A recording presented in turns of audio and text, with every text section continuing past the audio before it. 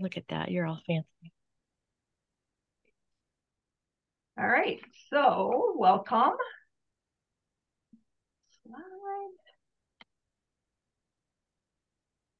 I thought you had mentioned last week or the week before, Denise, that you were going to be doing something in addition, like before the TAGME stuff today. Right. So today's lessons plan is Okay. to talk about the various urology subspecialty fellowships. Oh, okay. Somebody had asked about this actually quite some time ago. So I did, I won't say a deep dive, but a semi-deep dive into the websites for the various urology fellowships. So I will say here in our institution, we manage an endourology fellowship, a urologic oncology fellowship. So any of these other fellowships, I got information from the websites.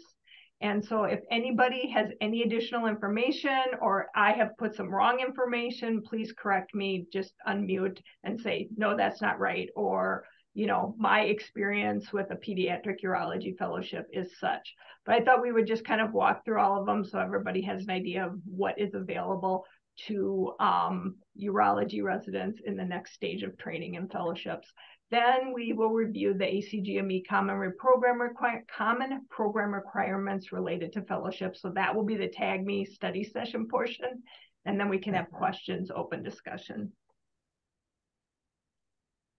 All right, so our first one is the Endourology Fellowship, which is sponsored by the Endourology Society. It is not an ACGME accredited fellowship. There are 1- and 2-year programs, which are focused on endourologic and laparoscopic and or robotic assisted surgery. So depending on what the resident is looking for, what they want their career to be, they would apply for these various fellowships depending on what the institution offers. The recruitment timeline, December through mid-June is when they send applications and you do your interviews. The match occurs in mid-July. We have a 1-year program. We have 1 fellow per year. So every year we are kind of in the recruitment phase essentially from kind of December through mid-June. We usually do our interviewing in May. So we just collect stuff from December to about March and then interview in May, and then the match is in mid-July. Applicants register with the AUA, so similar to what our residents do. There is an endourology application, so they don't use ARIS. I personally do not like the application, but that's just me. And then they send the application directly to the programs.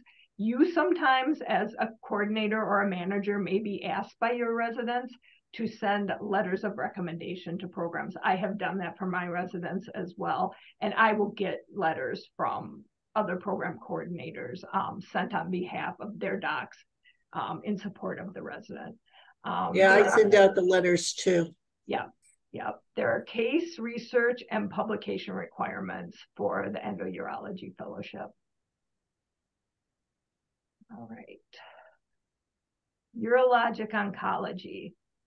So this fellowship is sponsored by the Society of Urologic Oncology. Again, not an ACGME accredited fellowship. This fellowship is 2 years of training focused on advancing expertise in the multidisciplinary management of patients with urologic cancer. 1 year is dedicated to research and 1 year is dedicated to clinical training, and they have pretty strict requirements as to how those years should be scheduled, etc. The recruitment timeline is November through mid-May, and the match occurs in mid-June. Applicants register with the AUA and they utilize the SUO fellowship application. So again, not ARIS. This fellowship application I find to be very useful. So I think maybe the endo fellowship needs to take some notes from the SUO. And then again, Same as with the endo fellowship, the applicant will send stuff directly to the program or their coordinator if they're willing to do that for them. Programs are reviewed regularly, so kind of like our residency programs are, and recertification is every 5 years or as needed. So if there are issues with the program, your recertification may occur like sooner than the 5-year time. The fellows and faculty take the OCAT exam at the same time as the ISE. So I have one of these fellows, and so every year the fellow has to be signed up for the OCAT exam, and a faculty member is supposed to take the exam.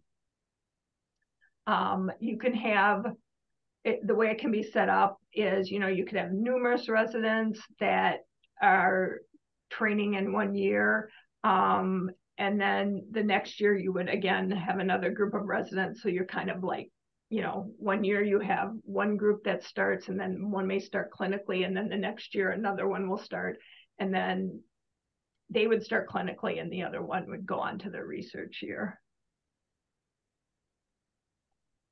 All right, pediatric urology. So this fellowship is ACGME accredited. There is American Board of Urology subspecialty certification in pediatric urology. So the fellows that complete this will become board certified in urology and then will sit for pediatric urology boards. This is 2 years of training focused on diagnosis, management, and treatment of fetal, perinatal, childhood, pre-adolescent, and adolescent genitourinary and adrenal abnormalities and diseases. The recruitment timeline is November through mid-May, and the match occurs in mid-June. So applicants register with the AUA. They utilize the universal application from the SPU website, so not ARIS. And those are sent directly to that is sent directly to the programs. I've underlined and highlighted the fact that because this is ACGME accredited, there are program coordinator FTE requirements. So 0.2 FTE program required. Program coordinator admin time is required. And then because it is ACGME, you would have all the various requirements similar to what we have for residency programs. Female pelvic medicine and reconstructive surgery, which we may have all seen, is going to have a new title come January. And that is also an ACGME accredited fellowship. There is ABU subspecialty certification and FPMRS. If any of you received your ABU newsletter today, you might have seen that there were 18 former fellows who sat for that exam. There are also unaccredited fellowships as well. So the way that this works is that it is a 2-year fellowship for somebody who comes out of a urology residency program, or a 3-year fellowship for somebody who comes out of an OB-GYN residency. And that training includes preventative, diagnostic, and therapeutic procedures necessary for the total care of the female patient, including complications and sequelae resulting from pelvic floor disorders. The recruitment timeline is December through mid-July, and the match occurs in early August. This fellowship utilizes the NRMP match and ARIS. And because, again, it is an ACGME accredited program, there are FTE program coordinator requirements. We do have an FPMRS fellowship here. It is housed in our OB-GYN department. There has not yet been, it's a new fellowship, so they've only had 3 fellows that are all in training currently. We have not had anybody from urology, so come out of the urology residency pipeline into that. They're all former OB-GYN residents, so they will be doing 3 years, and they spend a fair amount of time on the urology service with our FPMRS, soon to be called ERPS faculty. All right.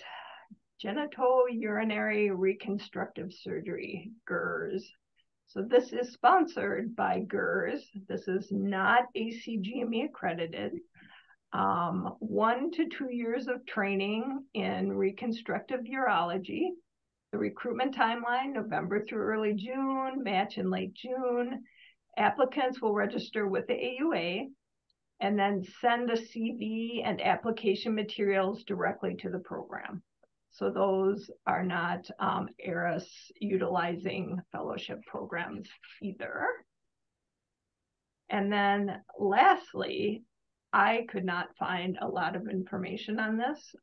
So I don't know even how many of these there are, but male infertility andrology. My PD did an andrology fellowship, but I couldn't find a ton of information. They're sponsored by the Society for the Study of Male Reproduction. 1 year of training focused on male reproductive and sexual health. Recruitment timeline, January through May, match in early June. Applicants register with the AUA and then send their CV and application materials directly to the program. NOI ARIS, meant not ARIS. So if anybody does have an andrology fellowship and wants to. Actually, we don't have one per se as in infertility andrology. So we have one, a sex med one, and that's mostly what's done. I mean, there is some infertility with it. And in fact, one of my infertility specialists said recently that they are going to join the fellowship match program. But again, most of ours have been with sex med, impotence and mostly. And that's through the Society of, can't think of the name now, the SMSNA, Society of Sexual Medicine North America. And if you look on their website, I don't really see any that list infertility on it. With the Society for the Male Reproduction, like you'll find down at Baylor, Larry Lipschutz group and all of that. So you'll see those, and those are mostly infertility. It's not specific infertility, not andrology, which would include, sex med. At least what I could figure out, because I was about to say to him, is our sex med fellow, is this going to be the same as the andrology fellow? Or what are we doing here? Because we get our funding for the sex med through, getting a grant through the Sex Med Society in order to pay for the fellow. So it can get a little complicated, as you said. And I think that we'll go on to this, but before we do, I think that was kind of one of the reasons that somebody had asked about having this presentation is, how do coordinators who are managing an ACGME accredited residency program also manage various fellowships? And it's hard. It was hard when I came in from a different specialty, and it can be, equally hard here too, especially when you have the different timelines for recruitment. It can feel like you're managing recruitment all year long, essentially. So I think my advice is you just have to have great organizational skills and just get into the groove as far as what the timeline is for each of the different, for your residency, for this fellowship and that fellowship. And then the more years that you do it, being in that groove is going to be easier, of course. All right. So we'll move on to the study session, and we'll take a look at the common program requirements for fellowships. All right. So the fellowship program must evaluate workplace safety data and address the safety of fellows and faculty members, educate fellows and faculty regarding access to appropriate tools for self-screening, have a process for education of fellows and faculty regarding unprofessional behavior, all of the above, or A and B.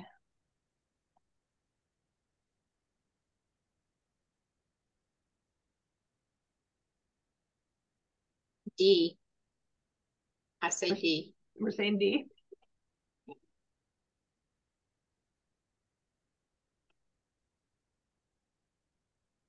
I agree, D. I agree on D.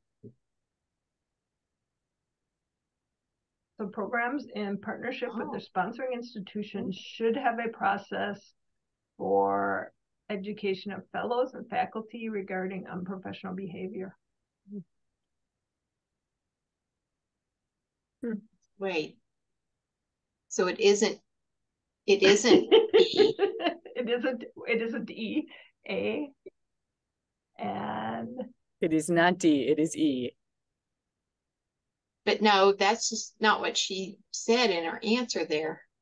No, E is the answer. so Because here's the trick. the fellowship program must, but it should be reading should. Correct. Ah, You got it, Susan. That's what gets you every time. Kills me. yeah. Should. If it should, then we all know you have to. If you should, you have to. Right. Correct. It was like a trick question. It is a trick question, exactly. And when we get toward the end of it, I know Tempest has taken the exam recently, so maybe we can talk a little bit, Tempest, about whether or not you thought there were trick questions like this, or if I'm just being mean. Yes, I thought there were trick questions.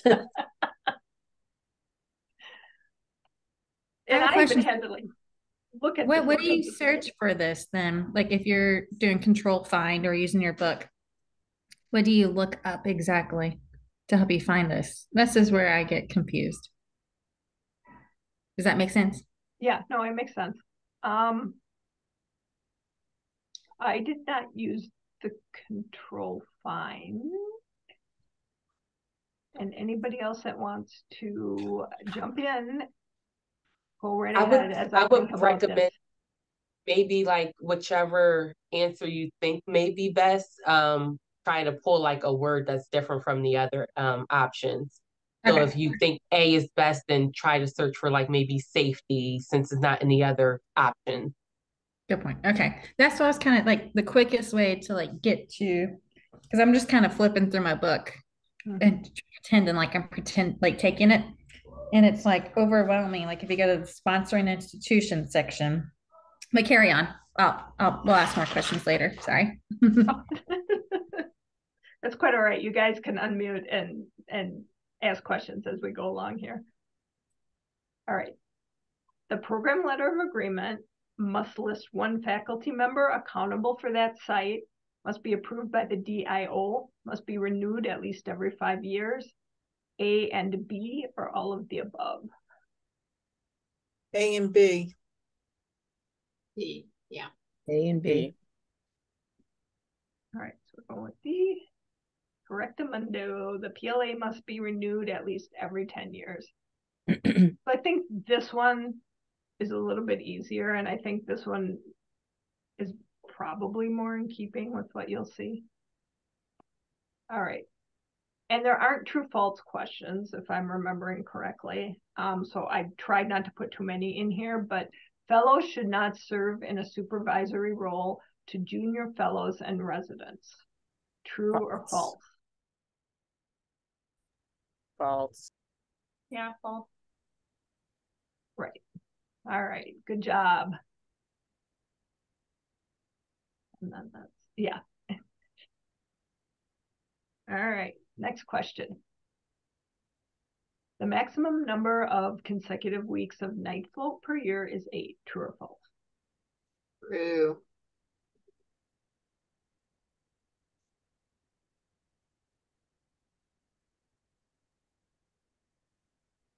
We don't do night floats, so I have no idea.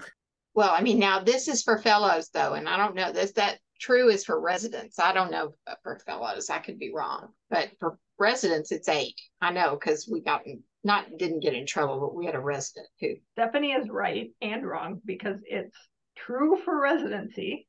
It is true for residency, but it is false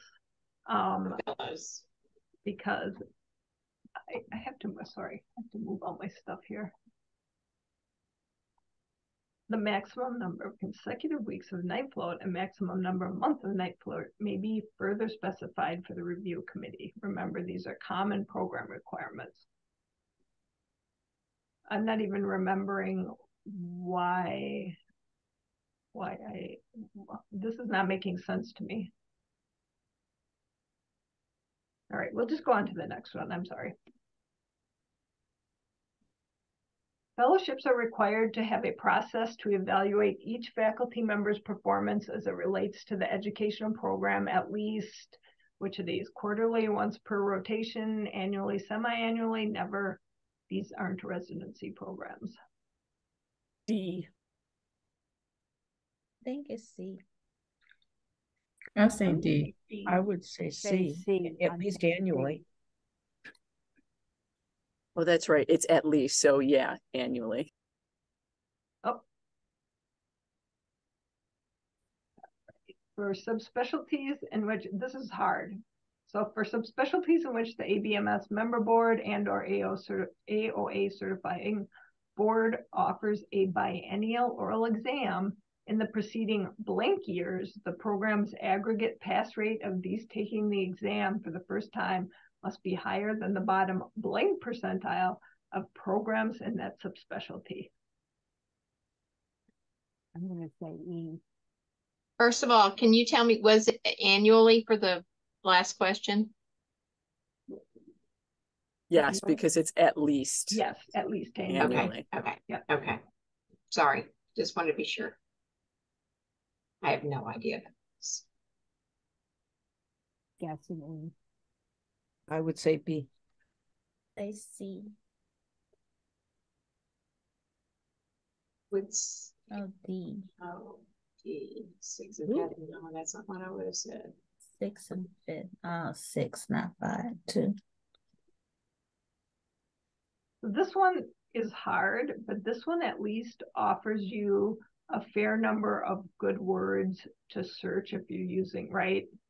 I don't think you won't see questions like this, I don't think, and please somebody correct me if I'm wrong, but at least these kind of questions have a good number of words in them that I think are going to be easier using the find function.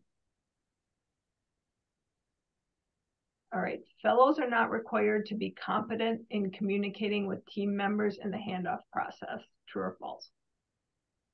False. False.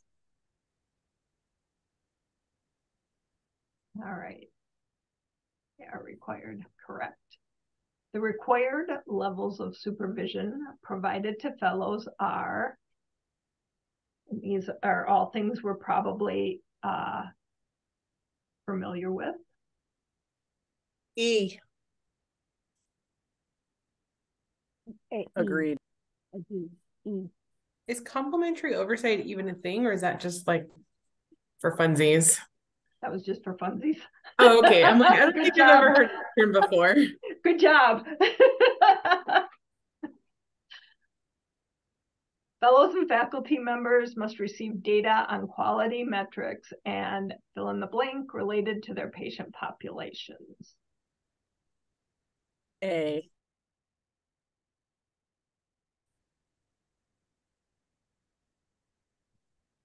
It's either B or C. Any, mini, miny, mo.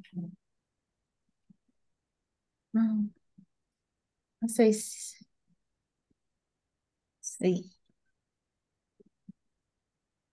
Yep, benchmarks. And again, this one has, you know, a few fairly good things that you could control find. Already. To the following are true in regard to the CCC. Faculty from other programs can be members. Residents from the core specialty can be members. The PD must appoint members. It must include 6 members at a minimum. A, B, and C, or A and C. F. F. Going for F, are we? Sure enough. Yep, residents can't be members, and there must be at least 3 faculty members. I always liked the questions where there were numbers because I thought, again, that was the thing that my eye would just go to on a page when I was in the section that I was looking at. So it was like, okay, 6, and then you would look and say, oh no, it's 3. Mm-hmm. All right, only residency programs have to report board certification status annually for the cohort board eligible fellows that graduated 7 years earlier in ADS. True or false? False. False. Yeah.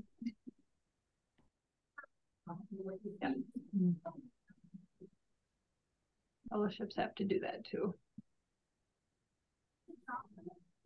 And of course here, like going back to the first section of our talk, we're talking about ACGME accredited fellowships. All right, programs must use multiple evaluators, which can include professional staff members, peers, patients, the fellow themselves, faculty members, all of the above. Pass. All the above. Good job. Thank you, Denise. You're welcome. The program coordinator must be provided with blank and blank adequate for admin of the program based on D. It's All the absolutely above. D. In fact, A. I have a tiara. Thank you You're very missing much. extra PTO in there. A. A. A. Yep. Sadly. Yep. But I love the pumpkin with the tiara. So Yes, that is very cute. Very fitting. fellowship programs may assign fellows to engage in the independent practice of their core specialty during their fellowship program. If programs permit their fellows to utilize the independent practice option, it must not exceed a blank % of their time per week or blank weeks of an academic year. So another hard one. The program permits fellows to utilize. Guess D. I'm gonna just guess. I'm guessing C. I'm gonna say B. All right, so we got a B, a C, and a D. B. I just found it. You found it? Yes. Awesome. Nice. Yeah. Good job. 20% of their time, no more than 10 weeks in an academic year. Good job.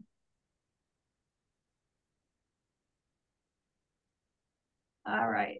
Which of the following must be used as tools to ensure fellows are able to engage in autonomous practice upon completion of the program? Daily eval, subspecialty specific milestones, number of publications, subspecialty specific case logs, and C, B, and D. D. F. D and D. B and D. BD is F. F.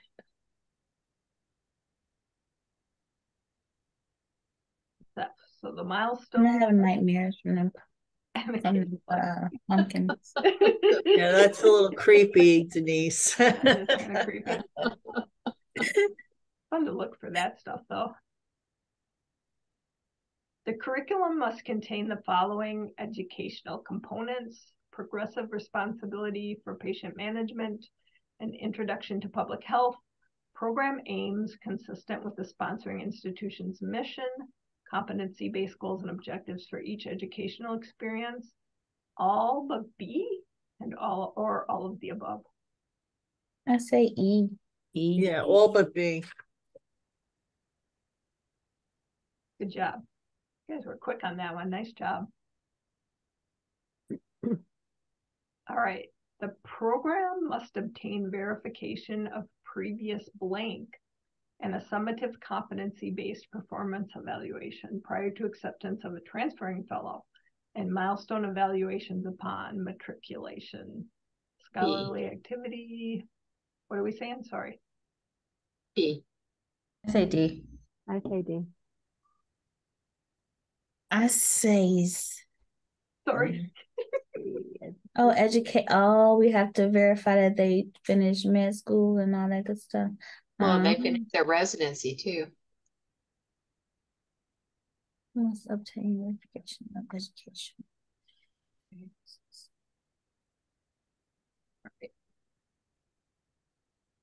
An ACGME accredited fellowship program may accept an exceptionally qualified international graduate applicant who does not satisfy the eligibility requirements, but who does meet all of the following additional qualifications and conditions. We talked about this in our GME meeting this morning, actually. I'm going to say E. I say E. Yeah, E. Good job.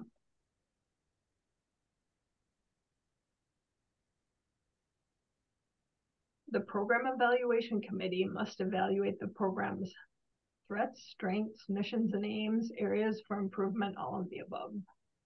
All of the above. E. All of the above. Good job. The program director must document verification of education for all fellows within blank of completion of or departure from the program. D. E. 30 days. E. Good job. All right, how drastically do the common program requirements differ between residency and fellowship? They really don't. Yeah, they really don't. I guess you're right. I didn't even have anything there. That's gonna be me after Tag Me.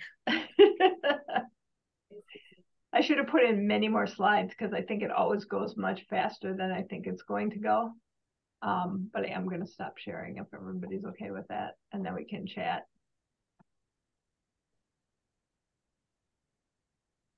All right, so questions, concerns, questions of the group that's here that has recently taken the exam. Can you send us this PowerPoint? Yes, and I will also put this on YouTube, recording of this, but yeah, I will send you the PowerPoint. So Tempest, I heard that you passed. Yes, Oh, I recently. congratulations. Thank you. I recently passed in September. Yes. Yay. Thank Good for you. you. That was Well the hardest test done. I That's ever took. fabulous. Yes. Does anyone have any questions? Are there any questions I can answer for anyone on the call today? Did you think that some of these questions were on the test? I took the test and I didn't pass it, so I'm getting ready to take it again. But I have to tell you the truth. I can't remember one question on the test. Okay. It was so stressful. It was. So I do find attending these TAGME study group sessions very helpful. And what I noted to some other coordinators is when I'm on these TAGME sessions, I'll like pull out a Post-it note and like any notes or anything that like really sticks out to me, like, oh, that's helpful. I think that may be on the exam. I'll like make a note on this Post-it note and like stick it directly inside of my TAGME study guide. I did find that helpful because some of those questions were, some of these questions are on the exam at times. I have a question. Yes. I was talking to somebody that took the test. She basically said that all the questions that were on were based on specialty. I haven't been doing the specialty, like I've been studying only for like the obviously there's a lot of common program requirements, but I ran 3 programs. Do I have to? I think I asked it and somebody said that they took the test or they haven't taken the test. I just wanted to see, do I need to be studying for what I handle, like the OB-GYN? Okay, thank you. She said that and I was like, what? She's like, yeah, you have to study. I'm like, but I have 3 departments. So it's only the common program requirements that they focus on. Okay, perfect. You focus on what they provide you. Okay. So that whole study guide that they provide you, you can be that's what tested I've been on that. using. Yep. Yep. Yeah, she said you have to And take that's all the ACGME. general, they're the core requirements goodness. for everyone. So nothing specialty, All right. only the core. The core. Okay, perfect. And then you guys are going over fellowship stuff. Is fellowship, will there be fellowship questions on there? Yes. Okay. Fellowship, yes. The fellowship program requirements, there are questions on the I exam. think Okay. I think the scenario parts were kind of a little bit difficult because you really couldn't find them in the when you went to find. But do you remember what some of those scenarios were? If this happened or if this resident did this, then I thought there were some of those too. Yeah, I don't remember a lot of scenario questions, and I could have just forgotten because it's a lot of information. The exam is pretty long, but I don't remember a lot of like scenario questions. One thing that I did find helpful to navigate my time is I definitely relied on my binder.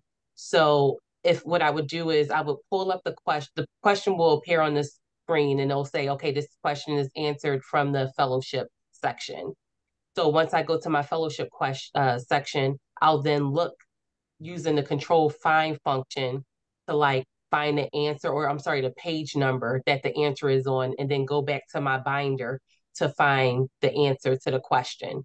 Because what I told some other coordinators as well is I use like a highlighting technique. So like all dates are maybe highlighted in pink, and then all program responsibilities are highlighted in green. So if the program coordinator or program director or DIO, anything that lists like someone's responsibility, that's highlighted in green in my binder. And any date or any number in the binder is highlighted in pink. So that actually helped me like really like manage my time during the exam. I can actually show an example if I could share my screen, Denise, of Yeah. like what my binder looked like. Yeah. Do you have access to it? Otherwise, I'll make you co-host. Yes, I do. Okay. Let's see. So could you? I did highlight portions of my binder too. Not in different colors. I like your color-coded ideas, but I did highlight certain things. So if you can see my screen right now, and this is what my binder would look like. So anything that was not like information that like really jumped out at me that wasn't pertaining to a date or a number or someone's responsibility was highlighted in yellow. However, everything else, like the others are highlighted in green or pink. So that was very helpful as well. What else do I have here? I'll just like try to quickly go through. Oh, so this is actually an example as well. So all numbers, any content associated with a number, date, hours, weeks, etc., was pink. Anything additional was yellow, and then responsibilities were all in green. And then this here is an example of what my binder looked like tab. Um, I made like little sub tabs right here, which I found helpful as well, because if I'm in like the fellowship requirements and they're asking about like something about the PD or PD responsibilities, I could quickly navigate to that section right there rather than trying to scan throughout my entire book. Wait, did I miss something? Is this an open book test? Yes. Oh my God. How It's exciting. still, And I love your I love your printout, by the way. you could sell that book. I know. With the tabs already inserted in them. Yeah, absolutely. Yeah. Can you send us this PowerPoint presentation? Yes, absolutely. I'll send it to Denise and I'll let her share it because I don't think I have everyone's email address. And I know some people wonder why I attend like these sessions. So I attend them just to stay up to date with the ACGME guidelines, but I also attend them because these sessions also provide like CME credits as well. And so when you do become TAGME certified, you do have to keep up with your CME credits and your presentations that you're giving. and I can show you after this what like the document that I use to keep track of all of my credit. And then like what I have here is like how many questions are on the exam. So hold on one second. So on the initial exam, there are 175 questions, and you must answer 140 of them correct to pass. So what I found helpful was like, I know that the exam allows you to like flag questions for you to return to. So if there were any questions that I had to return to and I had additional time, I went through each question. However, I tried to make sure I didn't exceed that 35 question limit of questions that I had flagged, because or else I knew like, oh, I may not pass if I have more than 35 questions that I'm unsure of. So I tried to answer as many correctly as possible. And then this is here for the retake. If you have to do the retake, there are 125 questions and you must answer 100 questions correct to pass. And I did the same thing, made sure I didn't exceed the 25 questions incorrect or flag questions. And then this here, which will be included in the presentation, these are the study material items that I use for my study guide. So these were the tabs that I purchased, the Post-it note.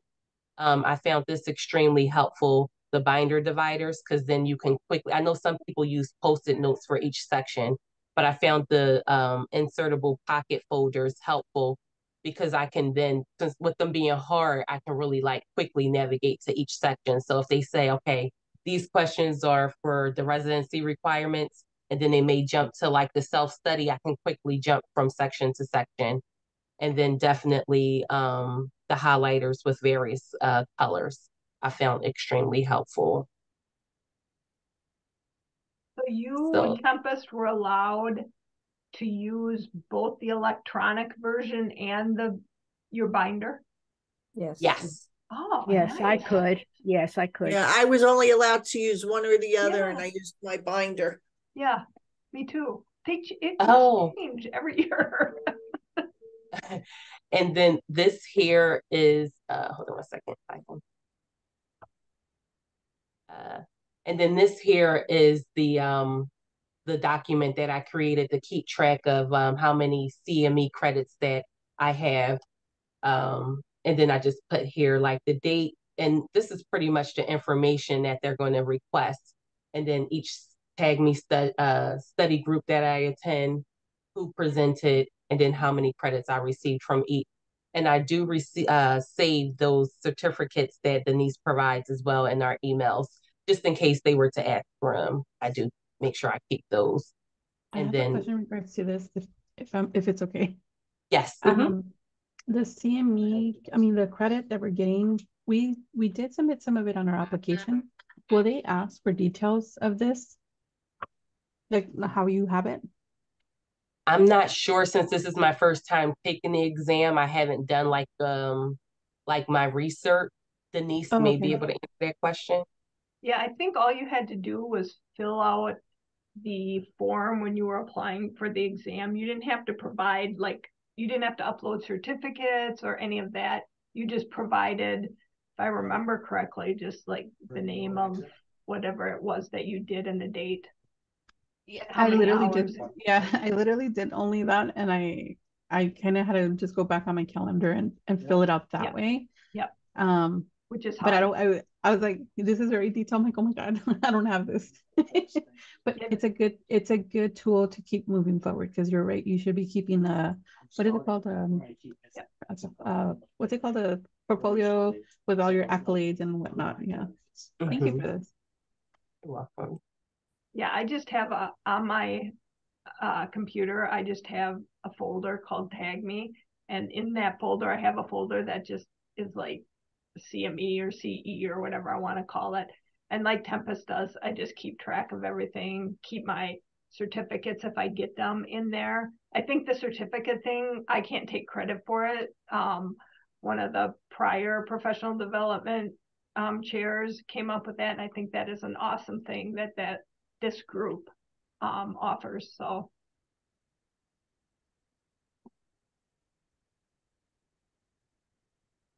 So Tempest, what would you say was the most challenging section or For section? me, yes. For me, the clear pathways was the most challenging section, which I feel like I still can't wrap my head around that section. There weren't many questions in that section. I want to say maybe 10 at most, I believe. But I'm sure each exam will vary person to person. But yes, the clear pathways were definitely very challenging because I guess they list them as like HQ or and PQ. So I just couldn't really wrap my head around it. And I didn't spend much time on it. I just moved on to the next section. Gotcha. And I see there's a question in the chat as well, from Jenny. She says she's a new coordinator. How long does she have to need to be a coordinator to get TAGME certified? So you have to be a coordinator or work within GME for at least 2 consecutive years to sit for your TAGME certification. Do you feel that this information in the study guide is going to change much within now and 2 years? I don't think so. No, I agree with Terry. Yeah. Okay, thank you. Yeah. And I mean, think about it in the way that, think about, depending how long you've been in GME, how often program requirements change or common program requirements change every couple of years, maybe. So those portions will only change if the common program requirements change, if the ACGME revises them. Okay, thank you. And one thing that I was unaware of until I think the week that I was scheduled to take my exam, I thought that I could use a dual monitor. So they do not allow dual monitors during the exam. So just make sure you have a single screen monitor. I did use my MacBook for the exam. I think there were a few additional steps I had to take to make sure that my computer was compatible with the UProctor portion. But again, it walks you through those steps pretty easily. So that shouldn't be a problem.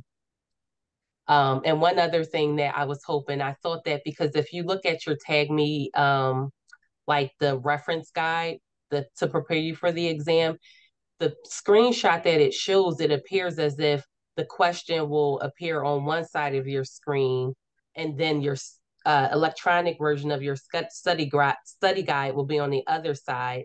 However, if I went to use my electronic version, it covered the question completely. So I had to keep opening and closing the study guide to make sure I was looking up the correct answer to the correct question. So just be aware of that as well. That's unfortunate. I thought it was side by side, Yeah. but it wasn't for me. And I did find that if you control find on some of the answers, then it would kind of go back to the question, because a lot of the questions you couldn't copy paste in there. It wouldn't come out. So I tried doing some of the answers. Yeah. Mm-hmm. And I'll be very honest too with this group, because I actually mentioned this in another TAGME session. I did not pass the first time I took the exam. So please do not be discouraged if you do not pass. I actually failed by 6 questions. I was 6 questions short from passing. I did take the exam about a week and a half after I failed. And for me, I noticed that a lot of the questions were the same. And of course, we had less questions and of course, less time to take the exam, but I felt like the second time was definitely easier. And I finished in about 2.5 hours during my retake. Well, thank you for that. Yes. Consolation, because it's really very degrading. It's really upsetting to spend all that time in studying and everything and really work hard. And so I appreciate you giving me the encouragement. Absolutely. Again. And I do see in the chat as well from Robin, are there any other sessions for TAGME scheduled? So like, are you referring to TAGME study group sessions? Yes. Robin? Like, okay. Yes. So I'm actually a part of another study group, TAGME study group. It's NSAMA TAGME study group. Say that again. It's NSAMA TAGME study group. And I'm happy to forward that to you. I think I may have found it on the GME Facebook page that they offer a study group session as well. I can forward you, if I receive your email, I can forward you that meeting invite. And I think those are held weekly on Thursdays. Yep, each week on Thursdays are the I study would group love that sessions. too if it's okay. Thank you. Thank you. I know in the real estate world, they have a program that's called CompuCram, and it's for different types of tests that you take over and over and over to see that you're getting better. Is there anything like that online for this? I would doubt it. Yeah, I Not would that really we doubt it. found, no. There's like one Quizlet that I found that has a few questions in it, but I It don't, didn't help me at all. Quizlet. yeah, not very helpful. Okay. That's all I found.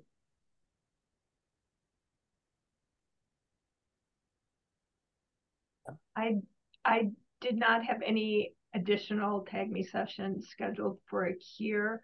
I think because I think it's twofold. I thought we were probably close to everybody haven't taken the exam, because what do we have? Like, you have up until December something to take it. Is that correct? Right. I think Okay. it's December 16th. It's like Okay. mid-December. And because, for urology at least, we will be coming up on the day when we have to send out our invites and start planning for recruitment and all that. That being Interviews. said, if somebody would like something additional or would just like a small group of us to get together, I'd be more than happy to plan something. Well, and they can go back. There's a lot of TAGME study groups on the YouTube channel. Yeah. Yeah. So they could go watch those. Yeah. And that's actually how I found this study group, because my specialty is actually emergency medicine. However, I actually found Denise's videos on YouTube, and I researched, looked her up, and I reached out to her and asked if I can join her study groups. So these study groups were extremely helpful and very beneficial. Absolutely. Thank you, Denise. You're very Yes. welcome. It's not just me. It's our whole village here that that helps out our ACURE village. And I think this is so great that, so many of us from different specialties are getting together. And this just proves that these professional development sessions are so vital for all of us, whether it's studying for TAGME or just kind of discussing common program requirements or whatever. Even when we don't have things that are necessarily, specialty specific that are common, we have a whole lot of common things, right? So. Right. All right. Anything else anybody wants to talk about? When do you take your exam, Cody? Tuesday. Good luck. You'll Yeah. crush it. Let us know how you do. Well, now I like Tempest little highlighting things. I'm gonna be doing that all weekend. You go, girl. You can do it. Yes. Good luck, Cody.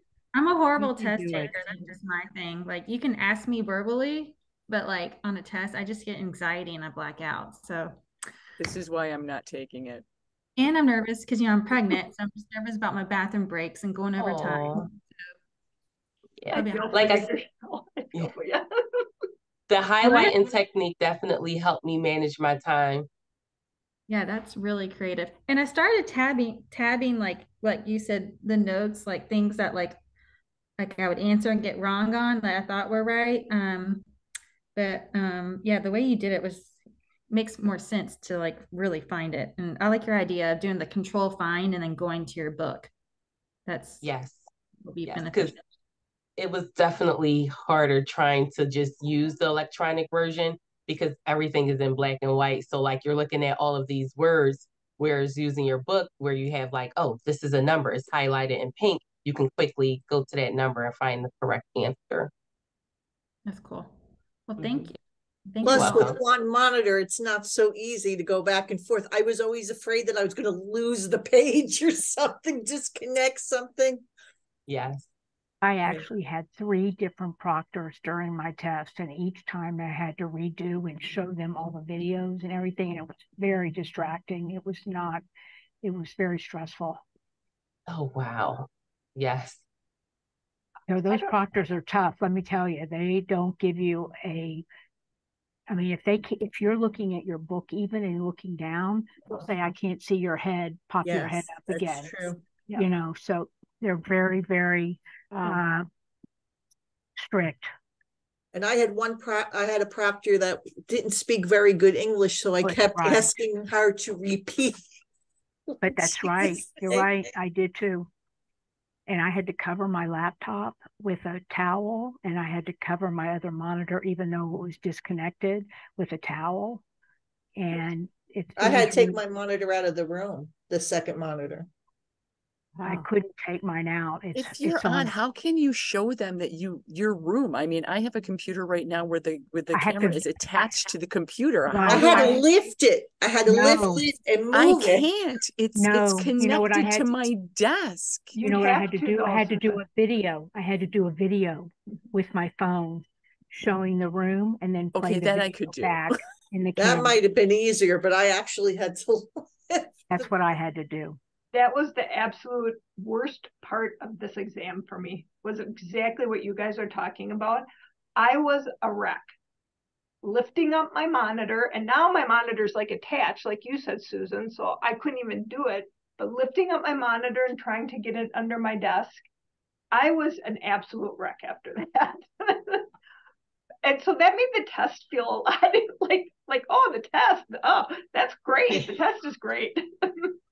And if you're planning on taking the exam at your institute, make sure that you run a system check and like walk through the system with your IT department, because although your computer may pass the system check, there is, I think it's called UProctor, and that's like the chat where you can chat with the proctor. You have to make sure that's not blocked from your institute, because that was blocked for me.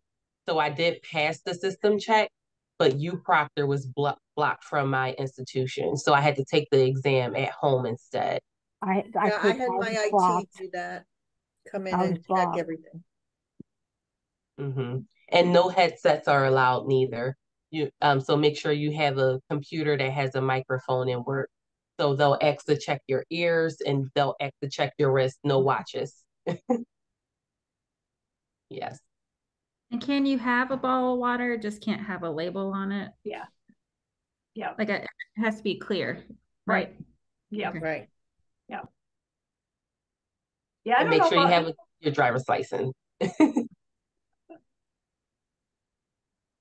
Which is funny because you can't have a purse, right?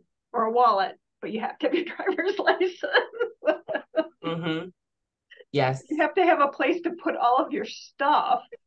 And you have to move everything completely off your desk. Not one thing can be on your desk. Mm-hmm.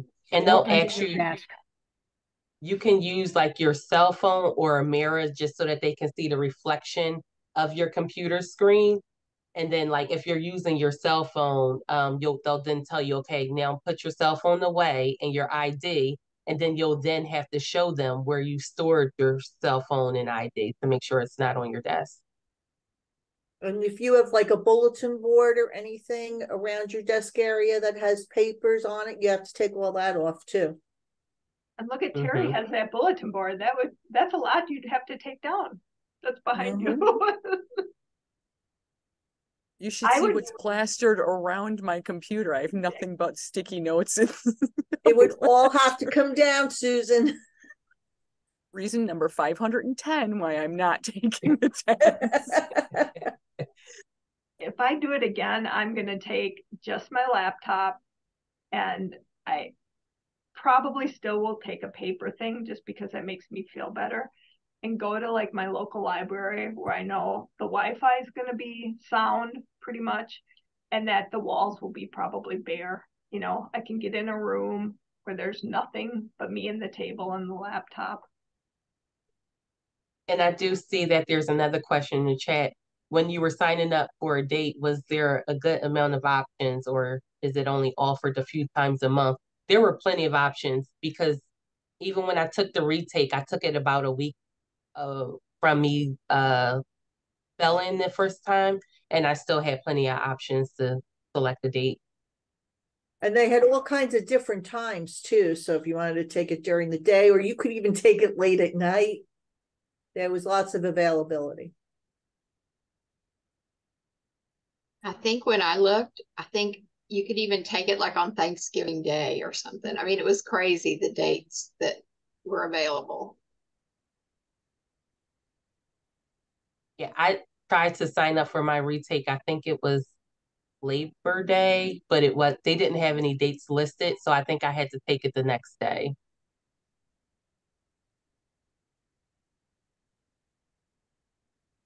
But again, I'll share my email with Denise, and if anyone has any questions, feel free to send me an email, and I'll have to meet one-on-one, or we can do like a small like ACGME session together. I'm happy to do so. You should definitely teach some, Tempest.